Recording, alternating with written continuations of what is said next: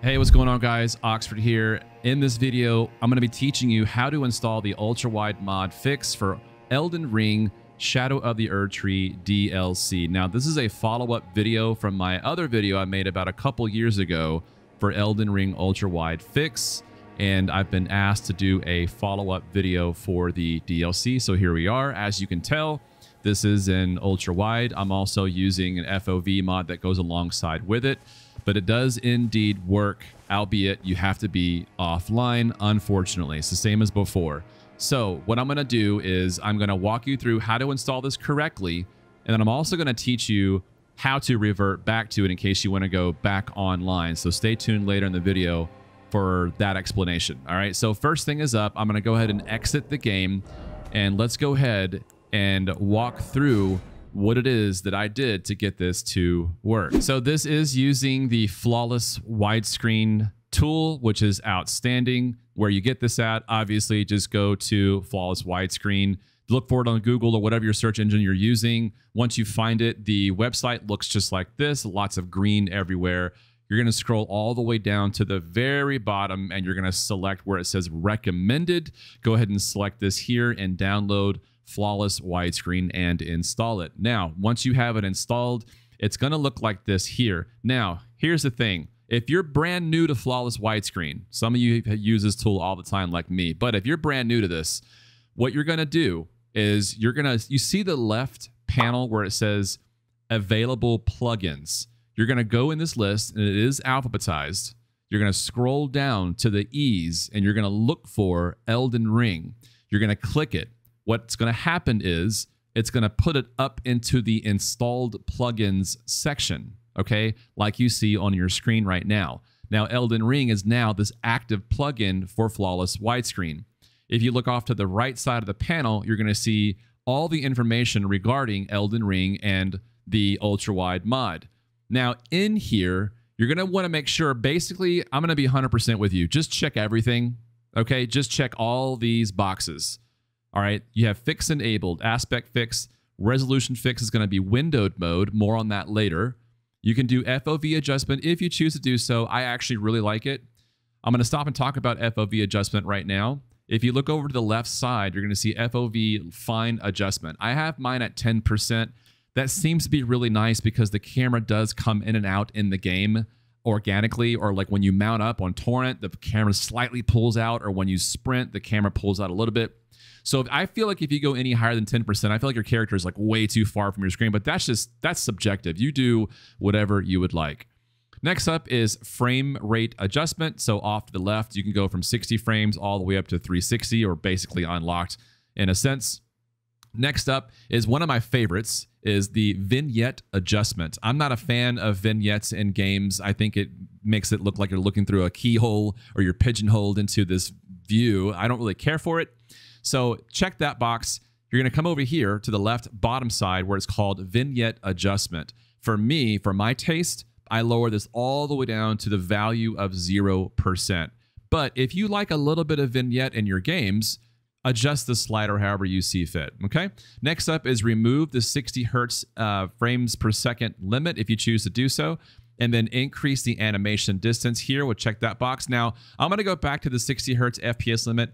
Well, if you're watching this video, somebody drop a comment and let me know if this is still working. I stream in 60 frames per second, so I lock my game at 60 so that the streams are like butter smooth. So I never adjust the frames on here because I want to make sure that my live streams look really smooth with 60. But somebody drop a comment and say, hey, this isn't working, or it does work. I don't know. Increase animation distance. This, I kind of noticed sometimes it works, sometimes it doesn't. I did notice in the distance that some of the like bats, for instance, or any enemies with wings have like their frames per second is like 10, and their choppy wings are flying or whatever. And when they come towards you, then it goes into full animation. Check this box if you want to. I will say this though, if you have performance issues where you feel like you're starting to get some performance dips or some stuttering, come in here and uncheck this, because I think, and this is just I'm not really quite sure yet. I haven't like proved this yet. I haven't fact checked this yet or validated it. But I think this right here can use up some extra resources if you're on a lower end machine. Finally, we have the disabling the chromatic aberration. I'm not a fan of chromatic aberration at all in video games unless it's applied to water, and then that's fine. Because, you know, let's be honest, water, depending on where you are, looks kind of weird in some cases if it's not clean. But you can go ahead and disable the chromatic aberrations. Just check all this stuff. Now, come down to the very, very bottom because a lot of people miss this one. Make sure that you check the box that says acknowledge and ignore. Check this box, all right? Now, one last tip before we move on to how to install this in the folder structure. You see this box at the top? It's called Fix Enabled, okay? There were quite a few times where when I installed the DLC and I went in to use this, when I booted up the game, for some reason, this Fix Enabled box unchecked automatically. And so the widescreen or ultra widescreen mod didn't work. And I was like, what's going on?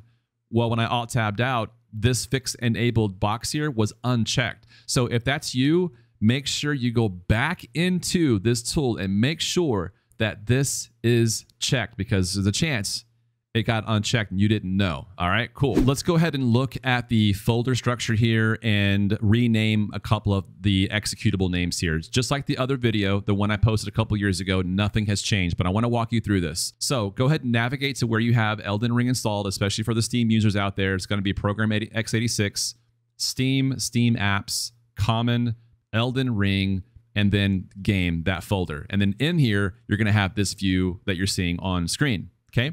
Now, the first thing that I do is I left click the Elden Ring executable and I simply hit Control C and then Control V. Copy, paste. Make a copy backup of the Elden Ring executable. That's step number one. Step number two, you're going to left click the original Elden Ring executable. Okay, not the copy, but the original one. Click that. You're going to rename it to, do you see where it says start_protected_game? Okay, this right here is your anti-cheat, the easy anti-cheat. That's what that is right there. So what I do is I right click start protected_game. I right click that, and then I'm going to go ahead and rename it, but I'm only going to add on a couple of letters. While you're here, copy start_protected_game, copy that, click this in here and say .old, and hit enter. And the reason you're doing that is because you're setting that file aside. You're not going to delete it. You're just simply setting it aside temporarily until you want to go back online. Now, remember what we copied before, right? We copied that name. Go back to the Elden Ring executable. Click it, right click, and then rename, hit Control V or simply paste that start_protected_game. That's it. Okay? Here's another step that I don't know is still required. It may not be required. So somebody drop a comment and say that last step is not required or that last step is required. If you do not have this, okay, there is a notepad down here. You're going to right click and say new and then create a brand new notepad. And you're going to name it Steam_app ID if it's not already there. When you open this up, I want you to add this number in here, 1245620. That's the Steam app ID for Elden Ring. Make sure that you add that. But again, this step may not be required any longer. It was 2 years ago, but in 2024, I don't know. So somebody let me know. Once you've done this, you have two options. You can either fire up the game from here, from this start protected_game, or you can simply go back to Steam and hit the green play button. Okay, so now I'm gonna go ahead and fire up Elden Ring, the DLC, with the green play button within Steam to show that it does work. But if it doesn't work for you, you can use the executable in the directory to fire up the game, okay? Now, here's what I wanna show you real quick, is when you boot up the game, you're gonna get a message right at the start. I wanna talk about this because I got some comments on my other original video about this. So when you boot this up and you go past the logos, there's a message that's going to pop up right here where it says inappropriate activity detected, unable to start in online mode. Don't freak out. That's okay. Hit okay. The next message is going to say, hey, you're going to be in offline mode. Yeah. All right. All right. So you'll get those two messages every time you start the game with this mod, just so you know. Now, the first thing you're going to do, go down to System, tab over to the far right tab called Graphics. Make sure that your screen mode is in borderless windowed. Okay, make sure it's in this, because all the other I couldn't get the other modes to work. Like full screen mode, it wouldn't work for me. But if it does for you, let me know. But for me, I had to go borderless windowed. All right. My resolution is actually 3840 by 1600. I'm on a 38-inch LG. I think it's a 21 by 10 aspect ratio, so it's a little bit taller than your average ultra wide. But what you need to do is find your closest resolution. For most of you guys out there, you're probably rocking a 3440 by 1440. So select this one here, or maybe 2560 by 1080, or whatever your closest resolution. Make sure you select the closest resolution that you have, okay, for your monitor. You can always upscale and go up if you choose to do so. I didn't really notice a visual difference. Gonna be 100% with you on that one. I mean, you're just only stressed out your graphic card for no reason, but I didn't really see it looked better. So placebo, you know what I mean? So I'm gonna go and select this one since it's the closest one for me. You're gonna back out of here and then simply just go to your load game or hit continue. And then once you load in the game, you're gonna see some funky stuff going on the left and right screen. That's how you know it's working. You'll see all that loading and textures in the background, right? It's doing its thing. And then here you go. This is Elden Ring, Shadow of the Erdtree DLC in ultra wide. Now, whenever you quit out of the game, you'll simply just quit out like you normally do, hit Alt F4, return to desktop, whatever you want to do. Now, I've already gone over this, but I'm going to go over it again. If you want to go back online, what do? Let's go back to your folder structure, okay? Go back here. Now, what we're going to do, you can keep the Elden Ring -copy. You can keep that. You don't have to delete that. Next, go to the start_protected_game, which is the original Elden Ring executable. You're going to rename that back to Elden Ring. So type in Elden Ring, no space, and hit enter. Next, go to the start_protected_game.old, which is the easy anti-cheat bootstrapper here. You're going to rename that and simply remove the .old or .old. Just simply remove that, keep the rest, and you're going to hit enter, okay? Now, whenever you fire up the game again, go back to Steam and hit the green play button.